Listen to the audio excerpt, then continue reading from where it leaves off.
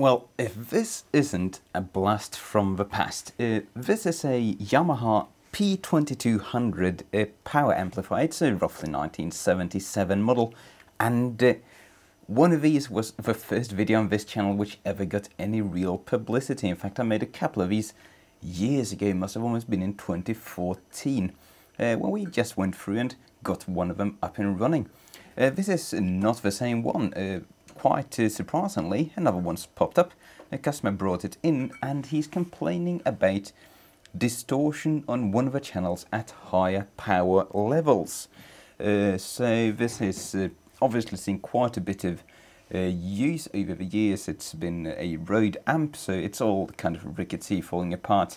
It's typically had its capacitors replaced quite recently, and if we have a look inside, it's got quality caps in there, hopefully the right values and so forth. But I figured we'd just start by powering it on. I haven't touched anything, I've just wired it up to my distortion meter and scope and dummy load, and we'll see if it shows any signs and symptoms. An issue we could run into is I get a bit of a ground loop through the scope there, so it could mess with us slightly, but let's just waste no further time. This is plugged in. I'm looking at the power meter and should be ready to power on. One hand on the emergency power off switch. It's drawing 39 watts. These don't have a power on relay, so there's no click to be heard. And this seems to be powering on. Fine, it's just drawing 37 watts, which is way too low. This should be over 50 watts idle, so we, unless it's going to correct itself when it heats up, which I doubt, we've got a bit of a bias issue on this thing. But let's see how it performs. So we've got an 8 ohm load connected. Let's just feed it some signal and see what we'll get out. We'll do 3 volts and put some signal in. And we are getting signal.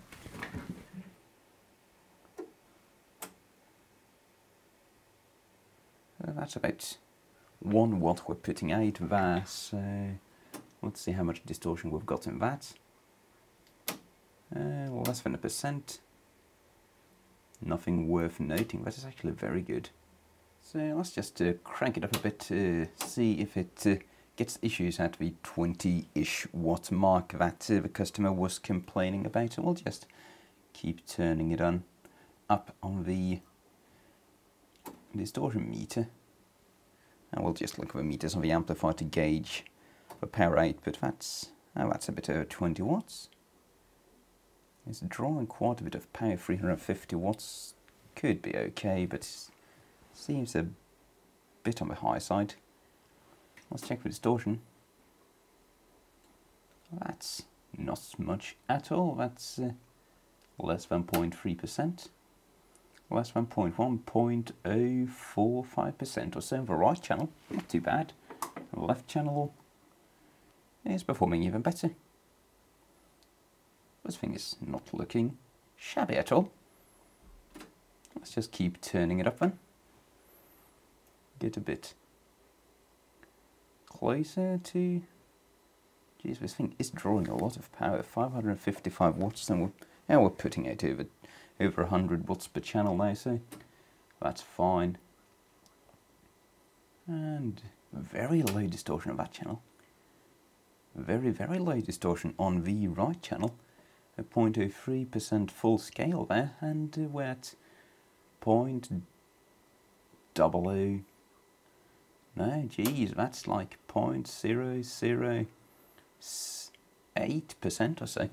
That's actually performing excellent. And the other channel, right channel, that's doing a bit worse, but still less than 0.1% at 100 watts per channel almost. That's not bad at all. I'll just keep turning it up. One of the channels is putting it a lot more than the other though, so we could have a bit of a gain mismatch issue, or the meters are wonky. Let's verify. So the meters for the left channel is showing 270, whilst the right channel is showing 200. So if we switch between the channels, we should see a considerable change in output voltage there. but it isn't, so the meters are just not calibrated properly. We can fix that. Really, both channels are performing well within spec. We can probably push this thing very hard. Yeah, no, I think we're starting to clip. Yeah, we're clipping at a shit ton of power per channel. That's right on the clipping. You can perhaps see it on the scope there. Really, this is looking fine. We've got 45 volts per channel output. That's quite a bit. Very little distortion. This guy's performing excellent. Huh.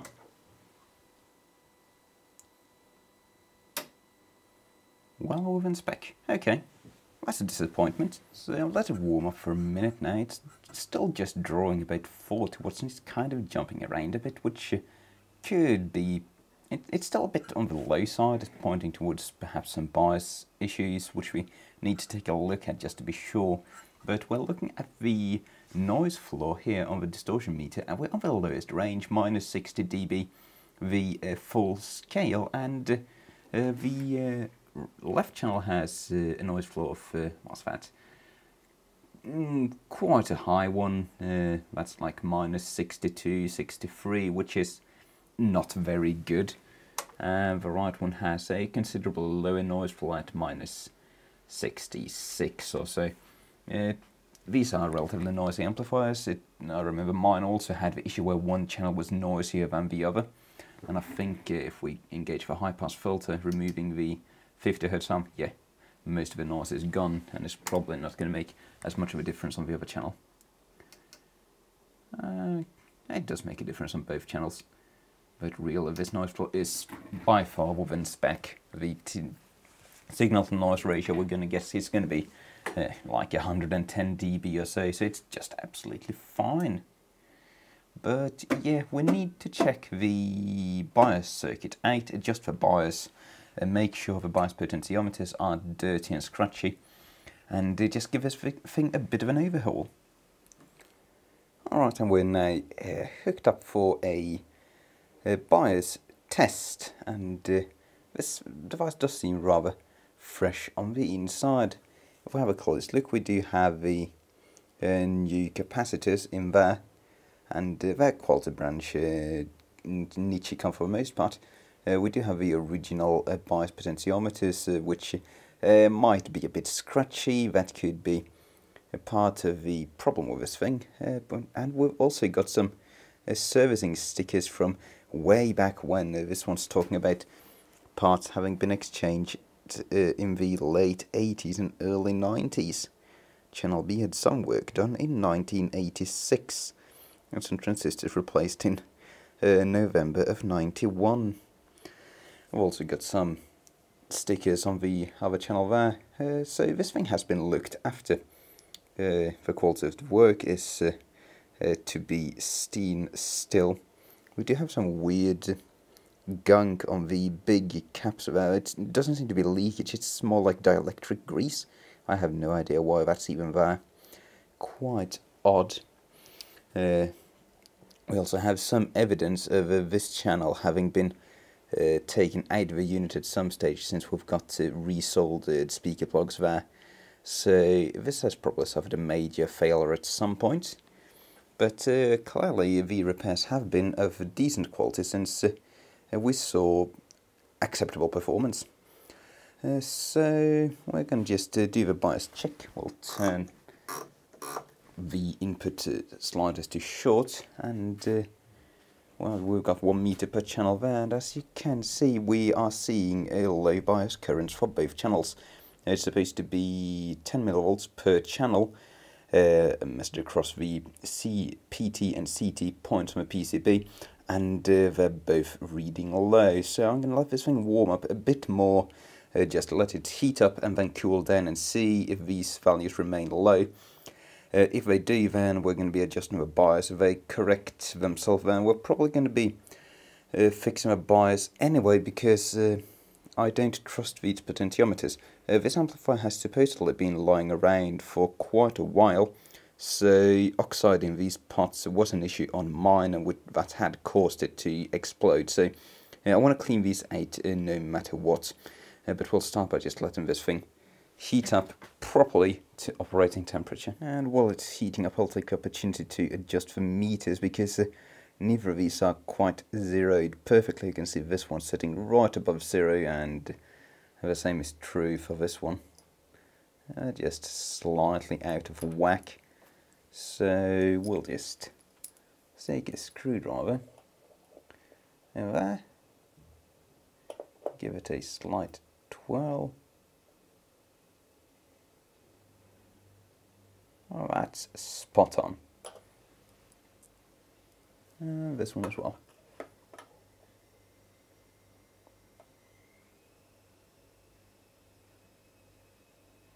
Spot on.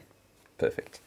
So now we need to address the issue of the left meter reading very incorrectly. So we need to just feed the amplifier a known output level. It's according to the service manual, you calibrate it at 100 watts per channel output, and that's supposed to give you a reading of 0 dB on the meter there. So we're going to be feeding this, or making this feed 100 watts into a dummy load and adjust for 0. The 0 adjustment is done on these two potentiometers on the top of the meter board. Nothing spectacular at all. I should also point out, whoever's replaced the light bulbs in this thing have been done quite a hacky job at it. That's not looking good at all. Only 2 bulbs working, one's been just soldered on there. Ew. Yuck. Alright, we're now feeding exactly 100 watts out of both channels at 28.3 volts, and as you can clearly see, neither meter is quite on the money.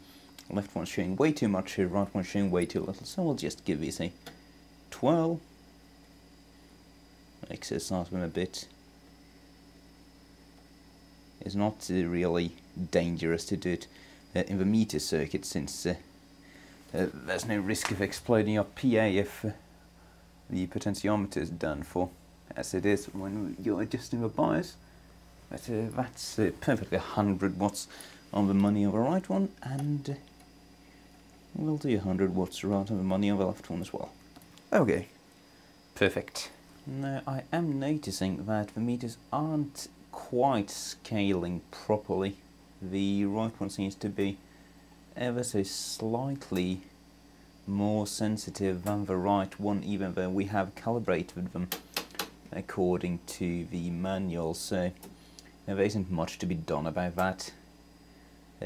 We can just do the best the manual tells us to do. I'm not going to try and troubleshoot that, because it really is a minuscule issue, and these are not precision meters by any shot of the imagination.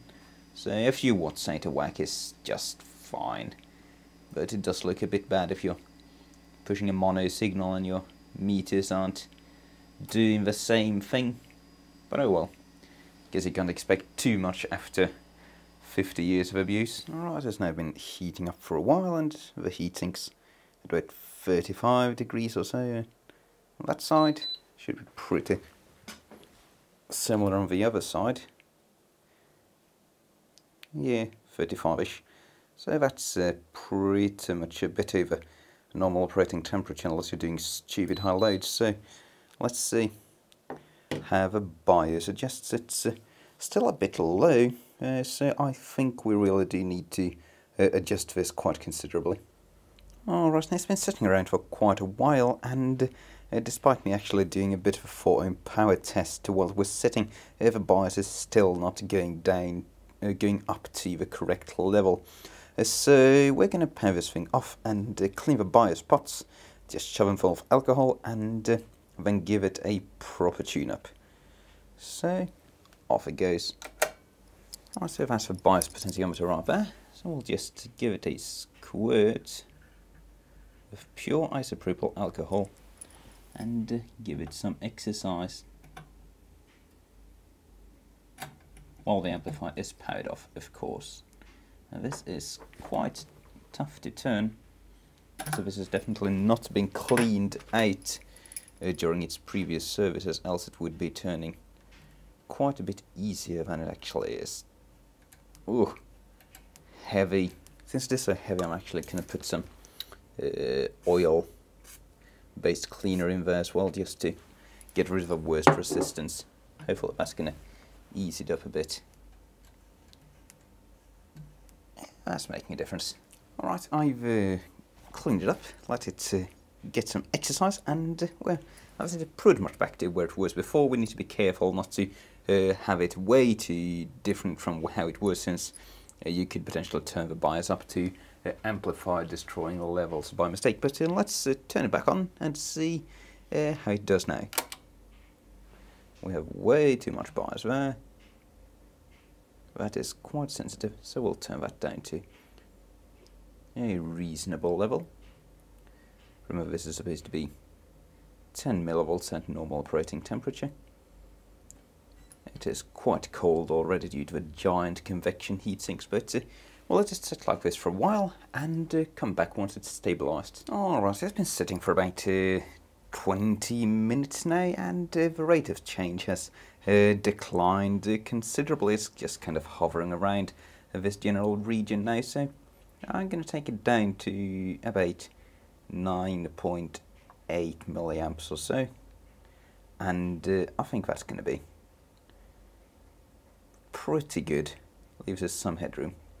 Well, we don't have the resolution for that, so I generally prefer lower bias over higher bias, so we'll just put it firmly at that setting there. These are wire wound potentiometers as far as I'm aware, so they're not going to be very high res, so 9.2 on that. It's going to rise probably to the perfect level once you have this thing running up and running and pushing, you know, a few watts per channel. The channels heat up a lot at very low loads due to the nature of these AB amplifiers, so that channel's fine. Let's move on to the left one and get that one perfect as well. And there we have the other channel stabilized at about 10 millivolts as well. So it seems this thing is in rather good shape. I'm not sure what issue the customer was actually complaining about, but let's just hook a couple of speakers up to this thing and see if it has any audible issues, because really I haven't been able to spot anything at all on the instruments. Alright, we've now got some music feeding into the amplifier, so let's turn up the volume and see if it is alive. I think it's going to do just fine. Right channel.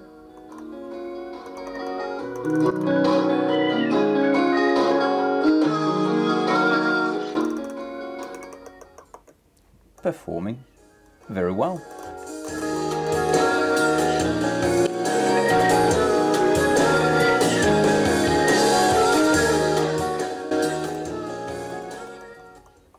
This sounds most excellent, and we need to keep in mind I'm pushing 4 ohm speakers, so the actual power going out is considerably more than what the meters are showing. This really does sound just fine to me, and if we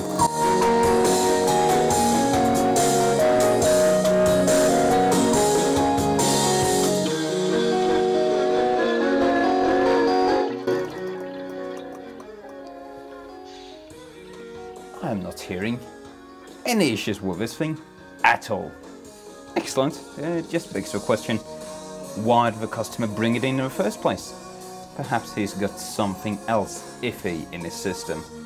So I'm just going to give this a bit more of a listen and then put it back together, and I think it's going to be fine. Unless I find something else. Thank you for watching. Cheerio.